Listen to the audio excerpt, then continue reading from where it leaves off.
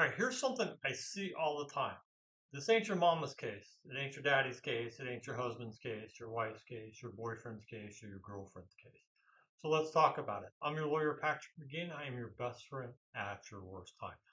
I get hired on a lot of cases by relatives of defendants, boyfriends, girlfriends, husbands, wives of defendants, spouses, whatever. Um, whoever hires me on the case to represent somebody else doesn't seem to understand that the person who is the actual defendant is the client in the case. Just because you hired a lawyer and you paid the lawyer does not mean that the privilege between attorney and client extends to you.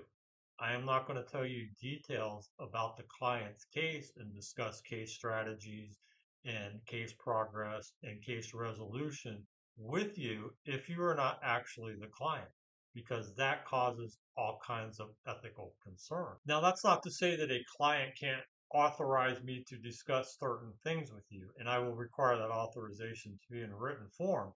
But as far as case strategy, case management, and which way to go in the case, that is solely the client's decision. The problems I've seen where I've had clients in their 30s and 40s and 50s whose parents, for some reason, the parents hire me on the case to represent them. And you would think these defendants were like kids. They still treat them like kids. They don't treat them like adults at all. And they want to call all the shots in the client's case. That's not going to happen.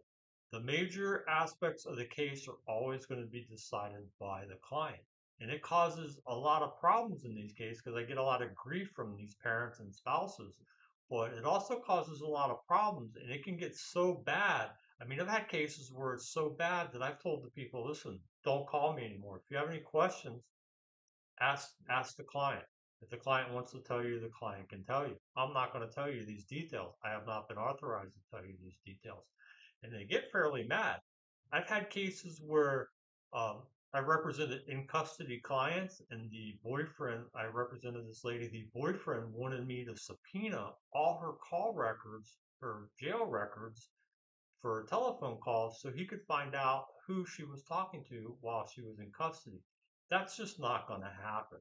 I've had cases where I've had parents write letters and without telling me, write letters directly to a judge that is seen by the state attorney that provides evidence to the prosecution to prosecute you. The involvement of outside persons in your case, outside family members, spouses, whatever, is is not acceptable and can a lot of times harm you and just mess your case up, something terrible.